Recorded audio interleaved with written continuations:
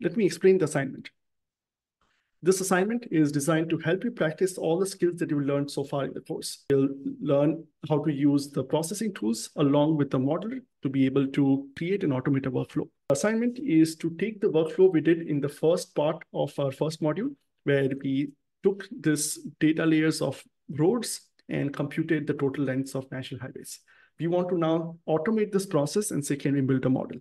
So your assignment is required to create a model that takes 3 inputs. A roads layer. So you'll take the major roads layer. To test this model, you'll work with the same Karnataka.geo package that is there in your data package. You take the roads layer, take the districts layer, and you have an option here. Do you want to compute the length of national highways or state highways? Remember, the national highway starts with NH, state highways start with SH. So now we have that as a parameter. So you can have a model which says, select the input as state highways, it'll compute the length of state highways. Compute the length of national highways, it'll compute the length of national highways. This type of input is called an enum.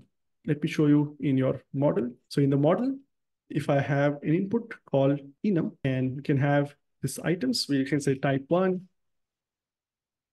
type 2. And you can see when I see the model, you have this drop down, which you can select either option 1 or option 2.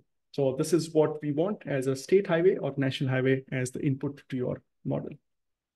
So you'll create this, you'll take this data, you'll run through the process where we compute the length of national highways, we extract the national highways or state highways, we compute the lengths, we do a spatial join with the districts layer, we do statistics by categories, and we finally generate a tabular output that looks like this. So once you run this, you should get a table for each district, what is the length of national highways or state highways that you selected.